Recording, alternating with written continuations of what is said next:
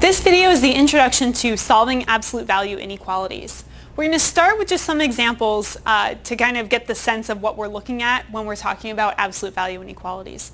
So first, what we're going to do is we're going to state three numbers that are solutions to the descriptions that are given here. The challenge for you is to come up with three numbers where one is positive, one is negative, and one is a non-integer.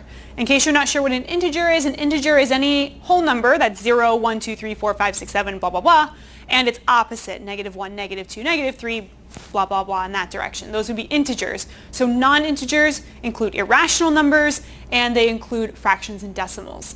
So let's take a look. Letter A is asking us to find three numbers whose distance between that number and 0 on the number line is greater than 4. Okay, well, what's a number that's further away? So here's 4. What's a number that's further away from 0 than 4? Well, how about 5? So here's one number. I'm going to use 5.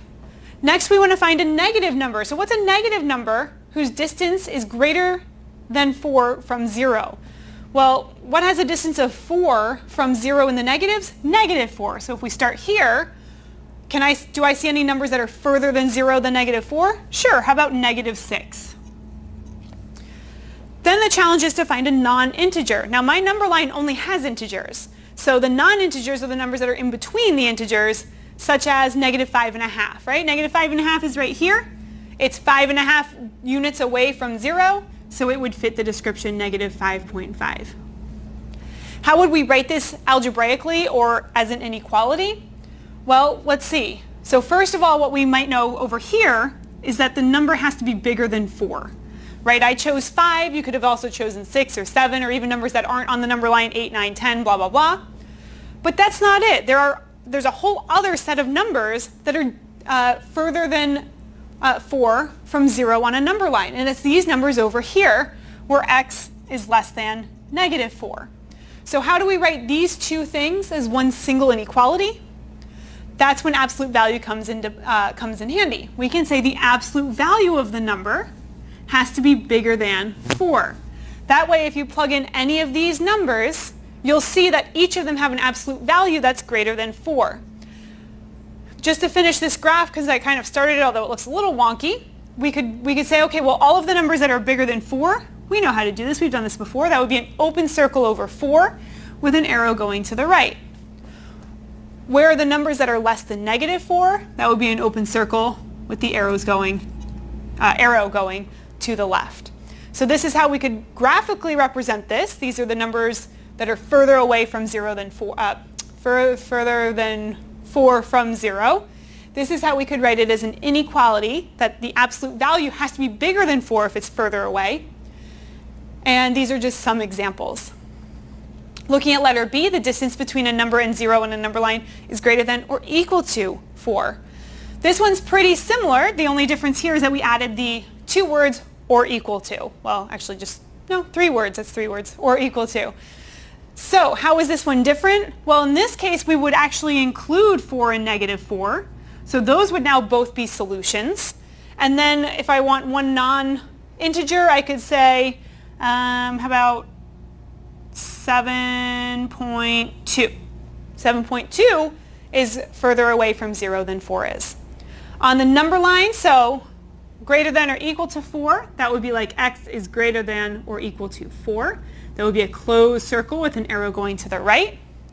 Or alternatively, other things that are more than 4 away would be numbers that are less than or equal to negative 4. So that would be a closed circle over negative 4 with the arrow going to the left. I wrote two separate inequalities, but ideally we want to write one single inequality. We could say the absolute value of any of the solutions has to be greater than or equal to 4. We're going to continue the introduction to absolute value inequalities by looking at these examples. So what we're looking for is we're going to state three numbers that are solutions to the descriptions that are provided here. And the challenge is to find one positive number, one negative number, and one non-integer.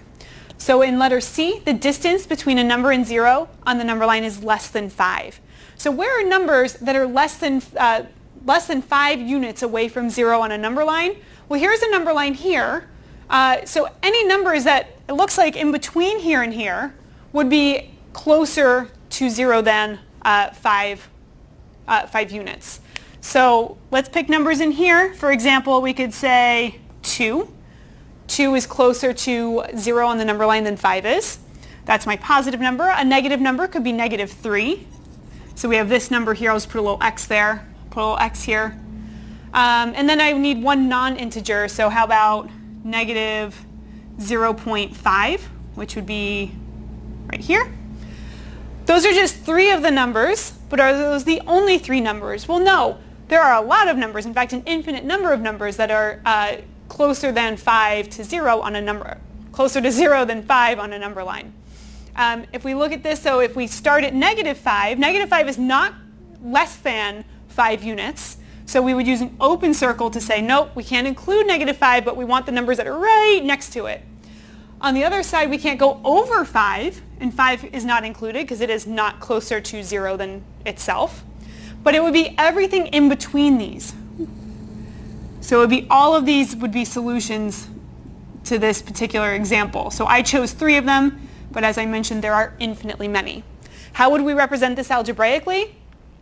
Well, first of all, one thing we know is that it has to be less than 5. So we can say x is less than 5.